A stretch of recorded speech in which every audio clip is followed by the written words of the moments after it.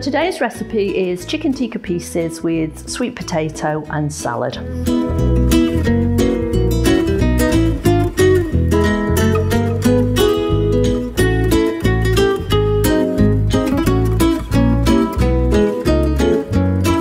So first of all, we're going to mix the marinade for the chicken. So we want a couple of cloves of garlic. I'm going to crush those and then finely chop that garlic. Pop those into the dish where we're going to just marinate our chicken in a moment. And then we need to take about 4 or 5 tablespoons of low-fat Greek yogurt. Then I'm using tandoori spice mix here. We want about 2 teaspoons full, and that goes into the yogurt and the garlic.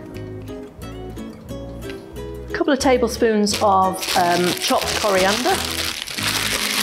You can use the stalks as well, all the flavours in those, just need to chop them up. Nice and fine. Once that's chopped up, that can go into the yogurt mixture. And to that, we'll just add the juice of half a lemon into the yogurt mixture. Give that a good mix up. If you want to give the tandoori chicken pieces a nice ready look, you can add about half a teaspoonful of red food colouring.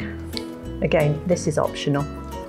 We're just going to cut the chicken into cube pieces. The bigger the pieces are, obviously the longer it will take to cook.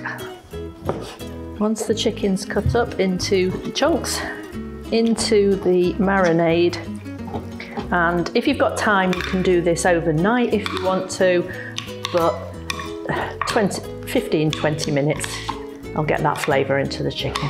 So while the chicken is just marinating away, we're going to prepare the sweet potato. I'm going to peel it and then cut it into chunks. Pop that into a bowl, and then we're going to add a little bit of rapeseed oil, about a tablespoon, a sprinkling of black pepper and sprinkling of salt, and then just toss that. Pop those onto a baking tray. The chicken pieces, we're going to pop those on to a baking tray as well. Just spread them out. So into the oven, as I say, preheated oven, about 180 degrees, and the sweet potato can go in at the same time. And that's going to take about 15-20 minutes.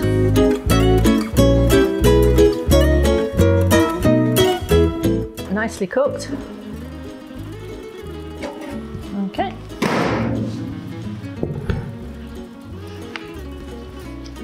On the base, got some nice different coloured tomatoes, got some egg even,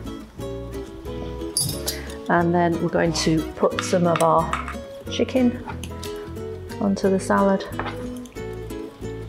mixed in with some sweet potatoes, and then to go with that we've got some of the Greek yogurt raita that we made earlier.